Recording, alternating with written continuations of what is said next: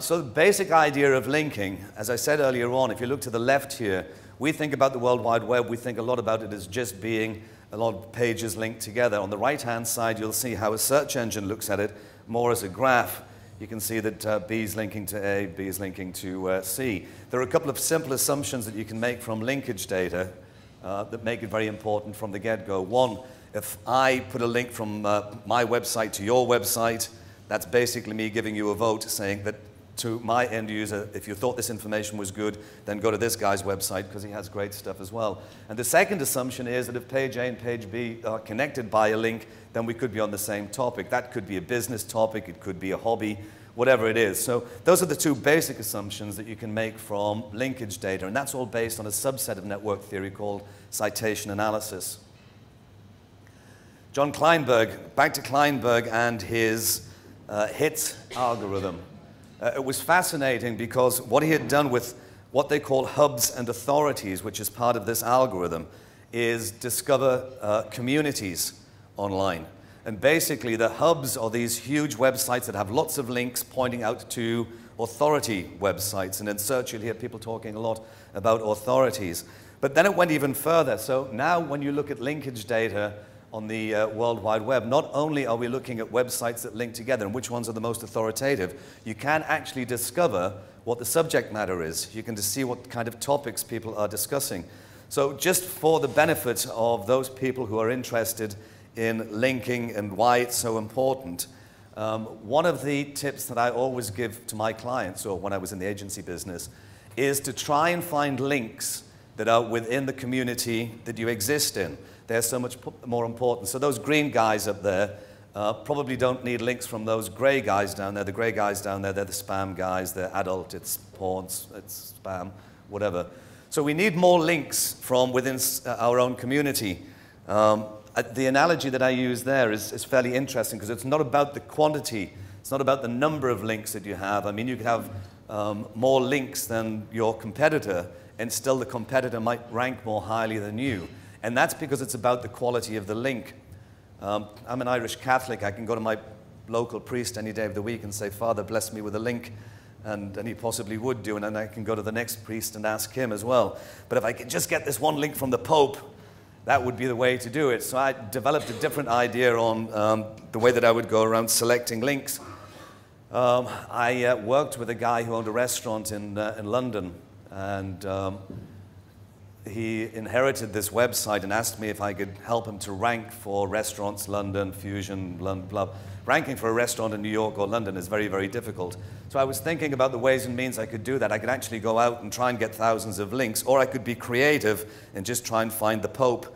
I actually found a Pope and two cardinals. The Pope was the #1 food critic in London who worked for the local TV station there, and the other guys were from the local London newspaper, The Standard, and also from Channel 4 television. So I made it my mission in life. Didn't matter how long it was going to take, these guys were going to come and eat at this restaurant, and then I would get a link for it. And I don't care what I have to do, I will bribe them, kidnap their children, whatever it is, I'm going to get them to come and eat in the restaurant.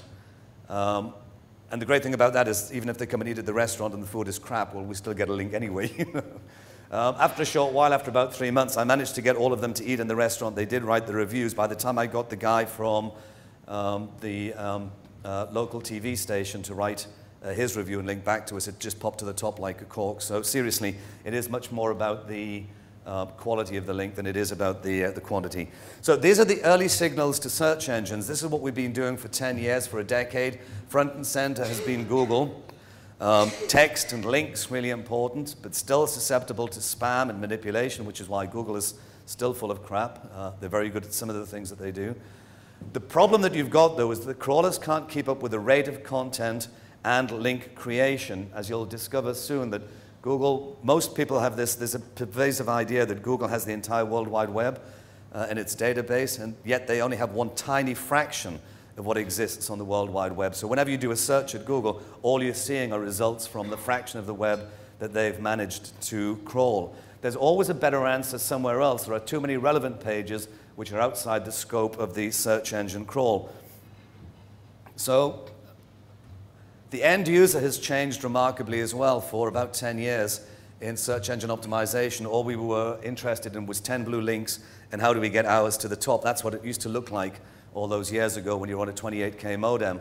And like I say, the whole trick of the thing was to write a great title tag and get yourself to the top of the pile.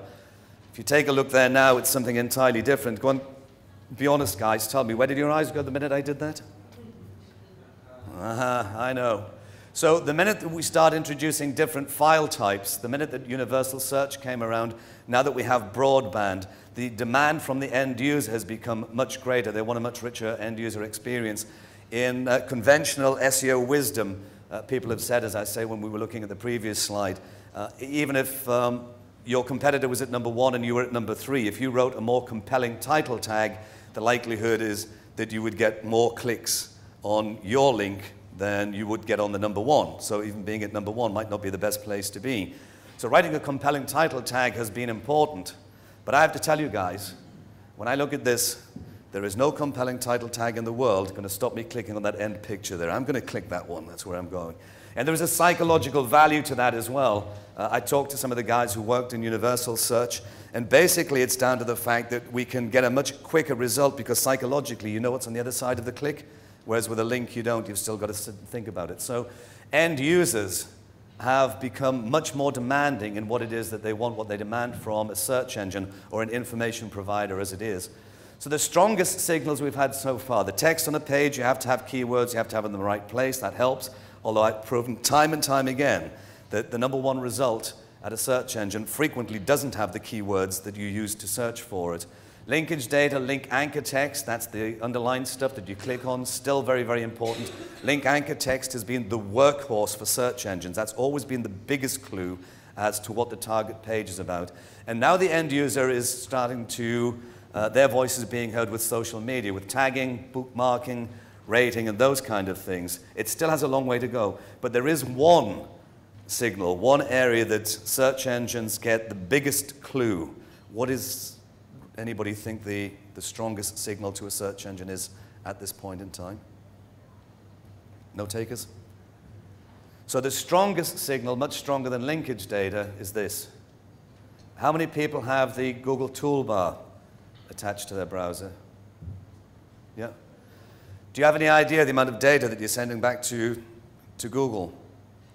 So this is so important to Google because all search engines have suffered from this one problem. What happened next? We rank the documents, we put them in the top 10. You click and disappear, and we have no idea what happened next. There are all kinds of things that you can determine from the end user's behavior in terms of what they think the most popular document is. For instance, we assume that the top 10 results at a search engine, each one of those is the landing page, yet the toolbar has proved time and time again that sometimes the actual landing page is 6 clicks further down the line. So sometimes even when you look at results and think about the linkage data and there's no correlation, it's because people landed on a page and then the toolbar allows search engines to create user trails and follow that user to wherever their destination is. And if everybody ends up with one page, then certainly those documents are going to be re-ranked. Quick question. When you say link anchor text, are you talking about the text between each href and the... Yeah. So the link anchor text, for those, I'm just assuming everybody knows, that's the bit that's underlined, and that's the bit that you would click on to go to the next page. It's not where the anchor ends on the... No. I mean, the text itself. But basically, if you use descriptive link anchor text, for instance, click here means absolutely nothing to a search engine, but blue widget says, well, the next page is probably about blue widgets. So the other thing is that PageRank and other hyperlink-based algorithms, they're elitist. It means that only web page creators get to vote. What about the end user? The way that hyperlink algorithms work, it means that if you have a web page and you can point to mine, that's fine. But what about the 5 million or 10 million end users that don't have a web page? How do they get to vote? So they start re-ranking looking by click data. Biggest example or easiest example of that very quickly is the back button on a browser. If you're at number 1 at Google and people click on that link and they go to your page and then 3 seconds later hit the back button and go to the results, if that happens 1,000 times, Google can see that it means that the page might be relevant to the keyword or the phrase, but it's not relevant to the end user. All of a sudden, you'll start to go back down the charts.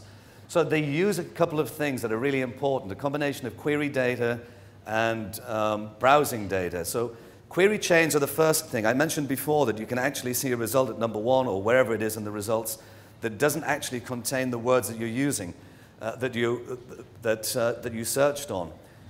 Again, analogy for that, it's a very, very simple one. A guy sits down in front of the computer and he types the words special collection. He looks at the results and, no, that's not what I'm looking for. Users not only do they not go to the second page anymore, they don't even scroll. What we do is we reformulate the query, and you'll find that you do this yourself. Take a few words out or you add a few words. So the guy goes, special collection, that's not what I'm looking for. And then he goes, oh, special edition. No, still not what I'm looking for. And then he goes, oh, limited edition. That's what I want, limited edition books. So he looks at the results for limited edition books and thinks exactly what I was looking for. If that cognitive process, which it is, happens thousands of times, where people start with special collection, and Google sees that over and over again, they'll just preempt. So you'll sit down, you type special collection, and you look at the results, and it's all limited edition books, and you go, great, that's exactly what I was looking for. And Google goes, it's not what you asked for. So they understand a lot, and then using user trails with the toolbar, they can actually follow you around. Don't forget, this is not just from a search query. This is from, even if you bookmarked it and you direct navigate. It also means that the end user is helping Google to find more pages outside of the crawl by discovering pages that they didn't know about. So there's a huge change in content creation going on right now. A small number of professional publishers created content. We call it mediated content. So these are publishers that were offline who came online, or perhaps like one of the brands that I'm in charge of, ClickZ, where we publish every single day, and we have editors to do that. So we had millions and millions of pages created by media companies, even PR companies writing on behalf of their corporate clients.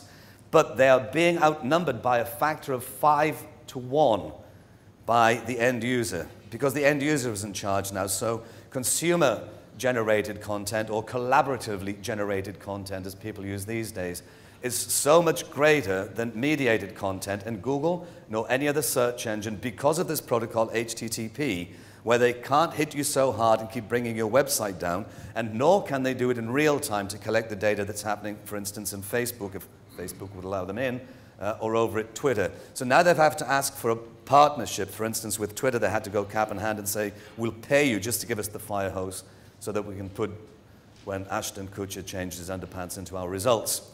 Google's had sight of 1 trillion URLs. They posted that on their blog some time ago, but openly admit that they'll never ever be able to crawl that trillion URLs, because by the time they get to the trillionth, it just won't be relevant, or we'll all be dead, or that'll be the end of that.